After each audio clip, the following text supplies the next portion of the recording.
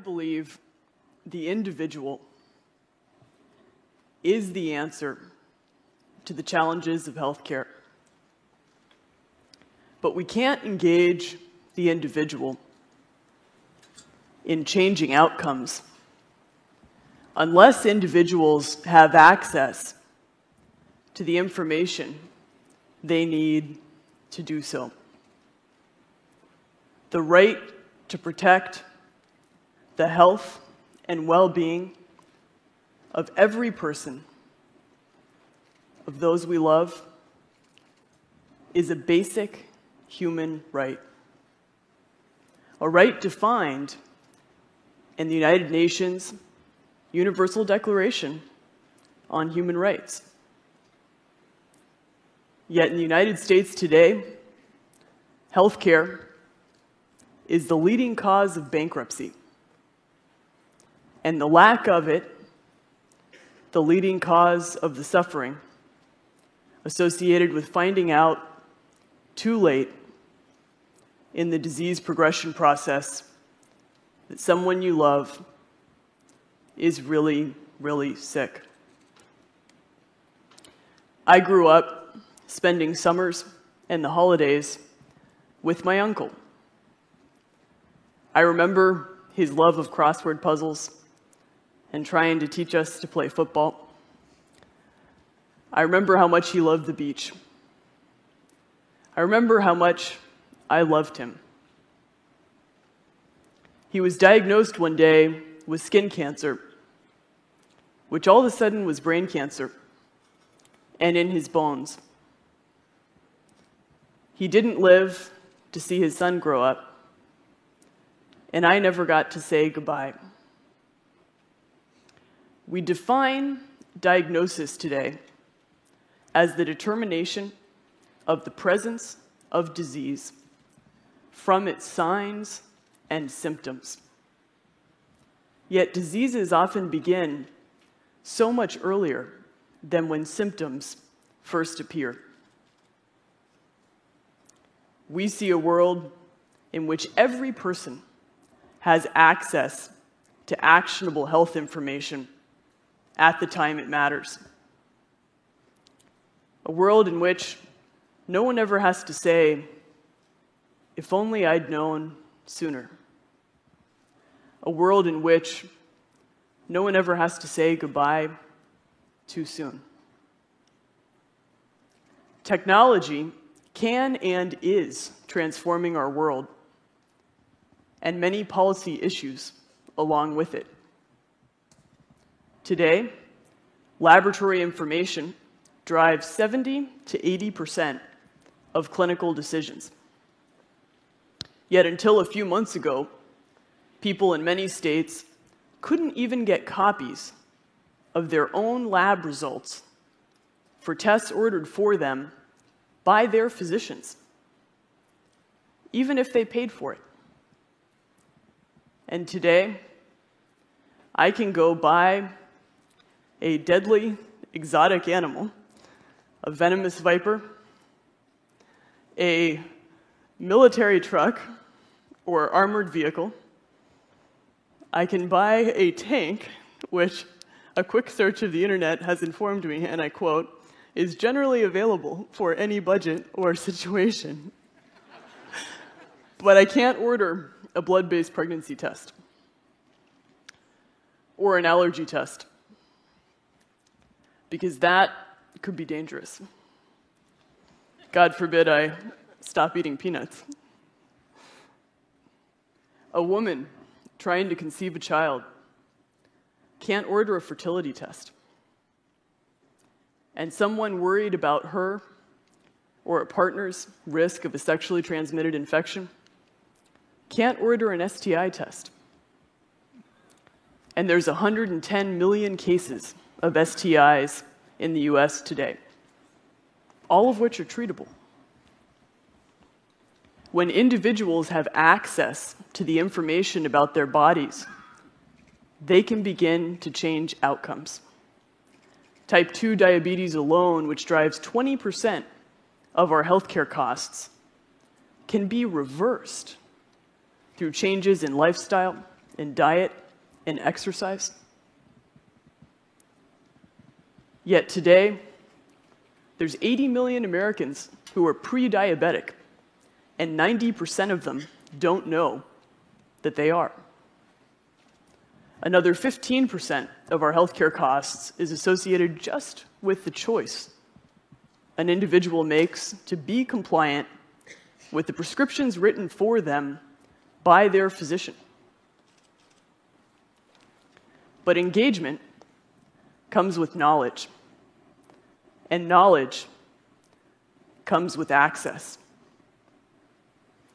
My own life's work in building Theranos is to redefine the paradigm of diagnosis, away from one in which people have to present with a symptom in order to get access to information about their bodies, to one in which every person, no matter how much money they have or where they live, has access to actionable health information at the time it matters.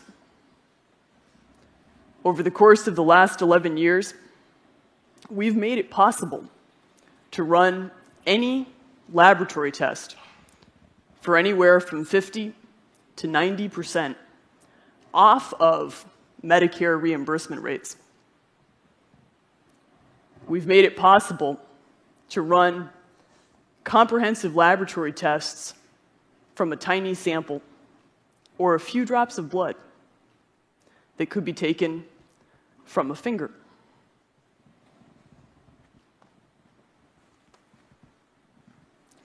And we've made it possible to eliminate the tubes and tubes of blood that traditionally have to be drawn from an arm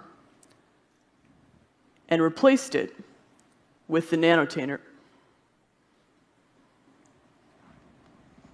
We've made it possible for information to be accessible at the time and place that matters, closest to where people live and closest to where they see their physicians.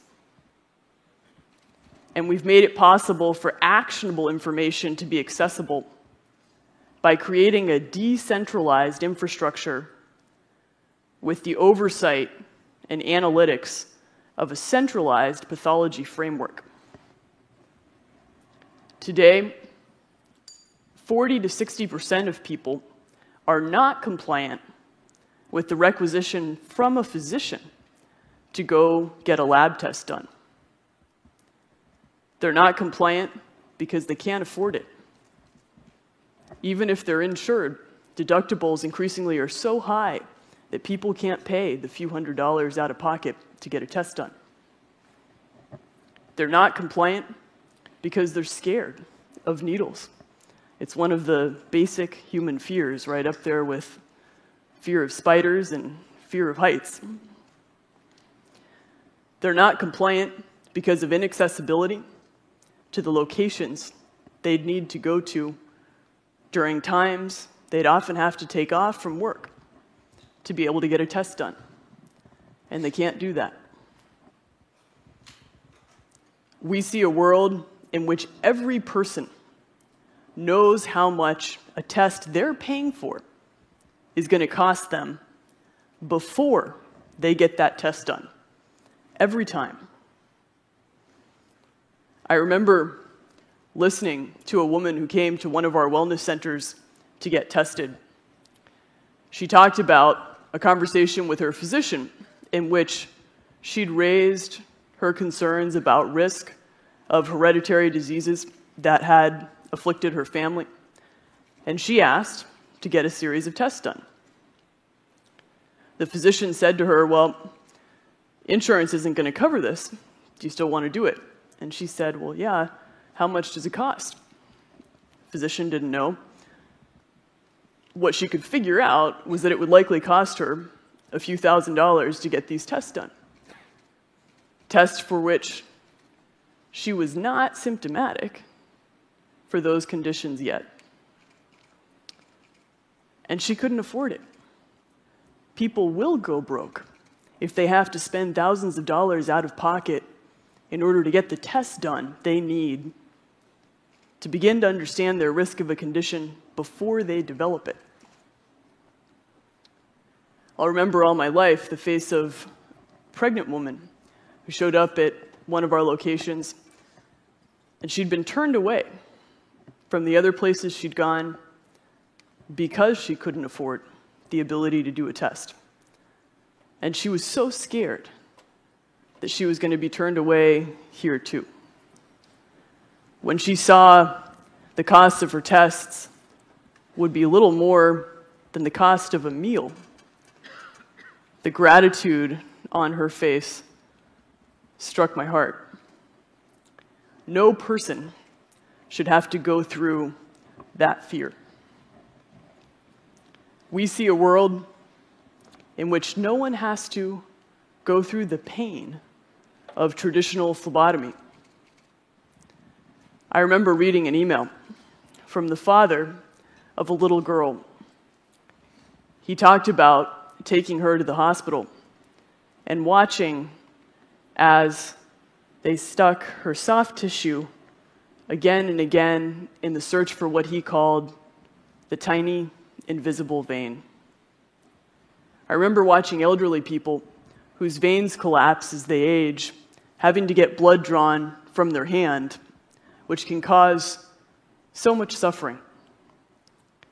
And I remember talking to so many cancer patients who will tell you they can take the treatments, and they can take the radiation, and they can take the visits, but the fear and bruising and transfusions associated with all the blood that needs to be collected in order for them to get care breaks them and those who love and care for them down.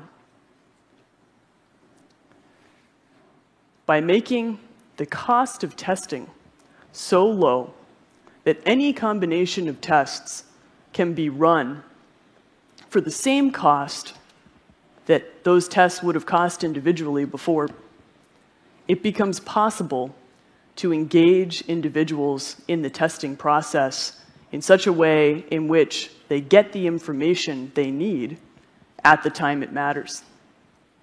We see a world in which the interaction with a physician becomes actionable because people can be tested at the time and frequency that matters, so that clinicians and individuals can begin to understand not just where they are, but where they're headed. And the typical clinician visit will change from one in which today is generally characterized by me seeing my doctor, for example. Doc says, "Elizabeth, haven't seen you for a year. Go get a test done." I go, let's say, do a routine set of labs. Doc calls me, says, "Ran a cell blood count. Your hemoglobin was really low. I'm going to put you on this therapy. Come back in, do another set of labs so that I can figure out why that initial test was out of range. But in order to do that, I need more tubes of blood to be able to triage the condition." So I go, and this 3 office visit, 2 lab, 1 unnecessary prescription process can be consolidated into a single lab that can be accessible before I see my clinician, because any test can be run from a tiny sample for less cost than any one of them would have cost before. We see a world in which people get access to laboratory information late at night, on a weekend, early in the morning, in rural areas. And in establishing decentralized and distributed testing frameworks, a world in which decentralized care begins to become possible in developing economies. This future is beginning now, but engagement begins with the individual. And if I had one wish, standing here with all of you, it would be that today, just for a minute, you think about the fact that we have this right, a human right, to engage with information about ourselves, about our bodies, and for those that we love, to engage with information about themselves. And when we do that, we will change our lives. And the lives of those we love will change. And we'll begin to change our healthcare system and our world.